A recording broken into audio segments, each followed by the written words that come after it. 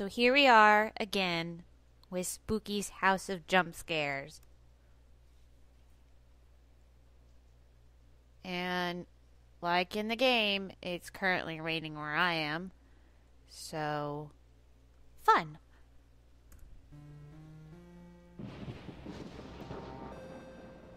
We'll just pick up where we last left off. After Spooky's wonderful gift, which apparently I've not opened in this particular episode, even though we've seen it open in the previous episode, so I'm going to open it again. Look behind you. Ooh.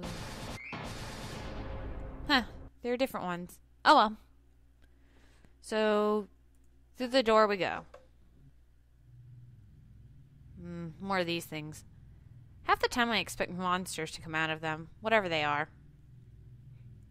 Either that or they're really creepy support beams, and in this, once again, foggy room with the once again outside cloud things. I don't understand this place.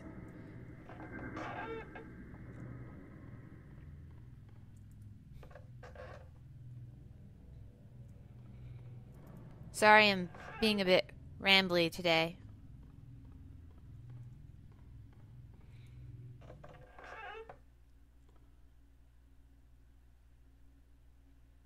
It's just, I'm a little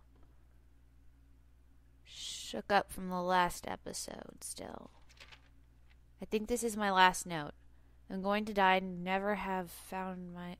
I think this is going to be my last note. I'm going to die having never found my escape. But really, that's not true. This place was like my escape from everything else. In the end, my death is kind of romantic. What kind of... This person makes me want to hurt people. Whatever. If you guys just heard a pinging noise, that was my Steam account being mean to me. Again.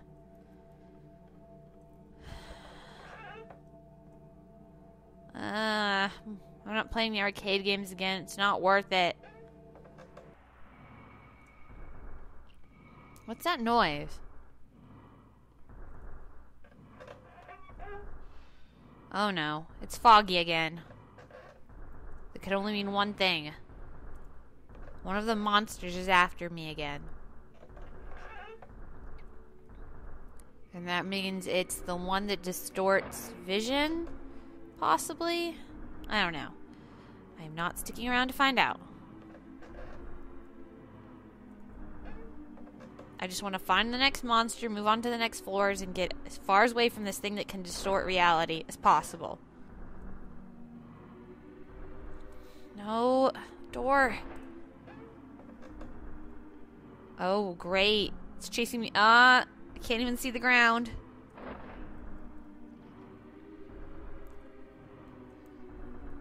Come on. Great. This is just great. Could it get any worse? Yes, it can get worse, apparently. Come on. And just so you know, when you guys see the videos on my YouTube channel, it's a lot brighter than I can see. Oh, okay. No. No, it's got a knife or something, and I'm not sticking around to see it. Any closer than I just saw. And apparently it's walking. And it's still catching up to me. That's not fair. So not fair.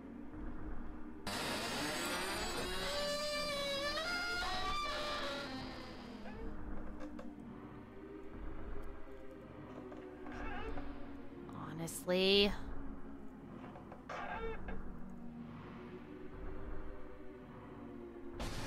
Get out of my way!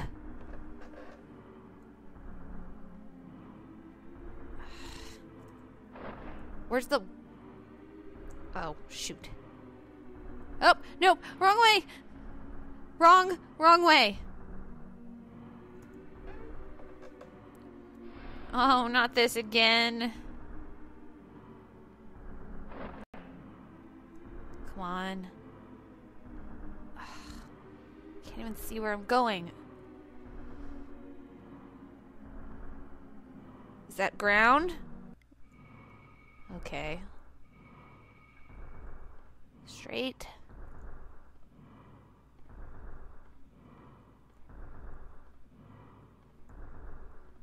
Come on. It's behind me. I'd like to move now. Please and thank you.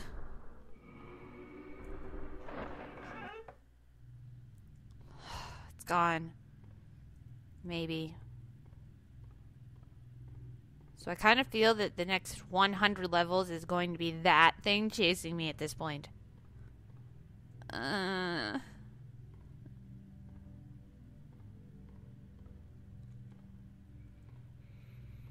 should have made Tepid sit in the same room with me and do this.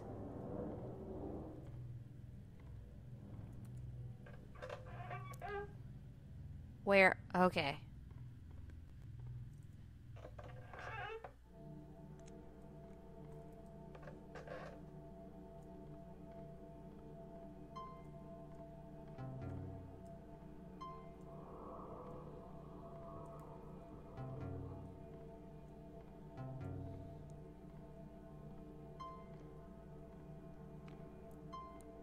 Straight, straight, straight.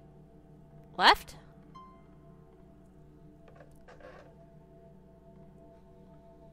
These floors are weird.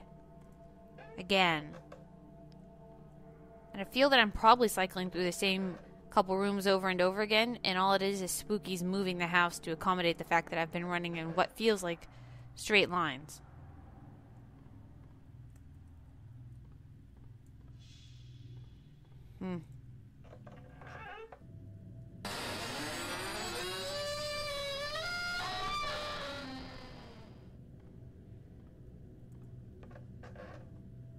Half the time I feel like I'm going around in a circle. And I know I've seen the same 3 rooms over and over again.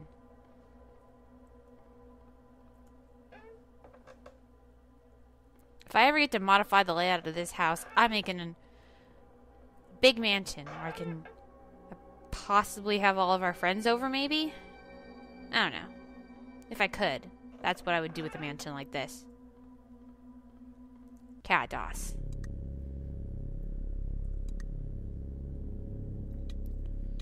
Let's see. I want to read that thing again.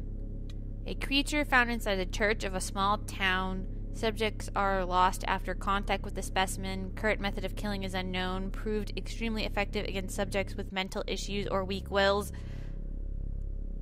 168 fatalities with a question mark? Lovely. It just wants to give me a hug.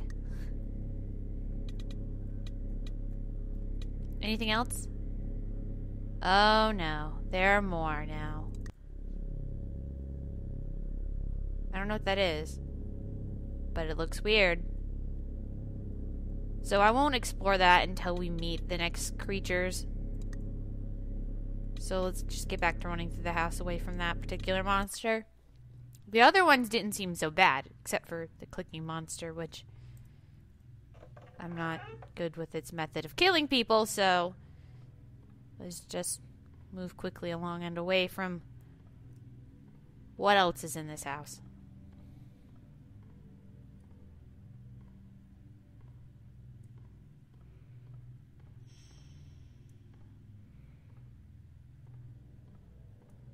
Stupid dead end. And this sprint meter is ridiculous.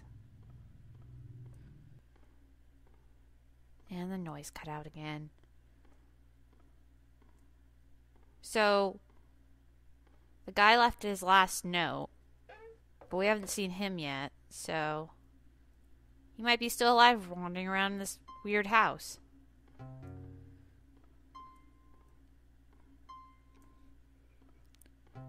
It'd be nice to have a traveling companion through this thing. Straight, left, straight, right, straight, left. It's always left, it feels like. Hopefully, we don't run into the creepy manipulative monster again in one of these rooms.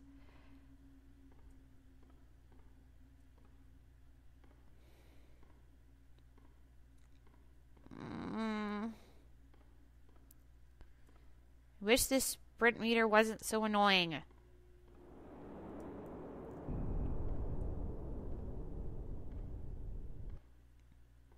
And all the noises sound so final.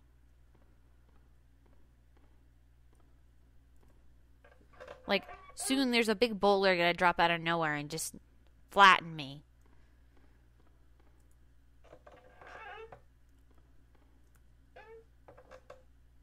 Oh. Well, I guess he didn't make it at all. And what's with the hat? And the quill? Never mind. I don't want to know. Well, no more traveling companion ideas, I guess. I'm going to stop it here at 300. You know, it's weird that I keep stopping every 50 floors, but it's just easier with a save point to stop so nothing will kill us. I'll see you guys in the next episode. Bye.